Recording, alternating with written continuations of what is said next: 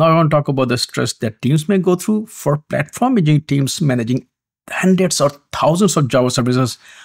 What is the operational overhead looks like? Are you adding more complexity to their day-to-day management, or you are easing it and simplifying it for them? Right, right.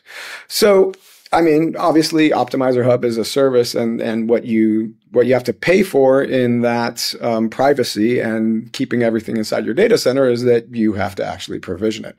But it's a Kubernetes cluster. It's a Helm chart. There's nothing really very exotic with what's happening inside of it. It does scale rather aggressively. So we have an operator-based scaler that can handle that scaling at very aggressive forms, because when a new wave of optimization does come up, we need to bring a lot of JVMs online in order to serve that. But other than that, that's it. And if you look on the other hand on the gains, right?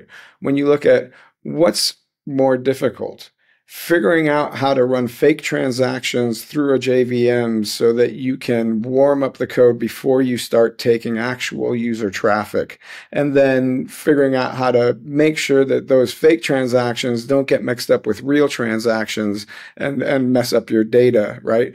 What's more difficult? Having to wait to do your CI/CD redeploy till 3 a.m. on a Saturday morning because you're afraid to redeploy your fleet in the middle of a business day, or being able to actually do multiple CI/CD redeploys through the whole life of your business day, right? And then you think about just reliability. Bad stuff happens in the cloud, right? Nodes go down all the time. Entire data centers go down. Bad stuff happens. Right. And so when you're trying to come back from either a single node failure or a catastrophic event, right, you want those things getting up to speed as quickly as possible. And that's what Azul Platform Prime and Optimizer Hub is going to give you. So yeah, there's some cost, just like any service, you have to set it up, you have to run it.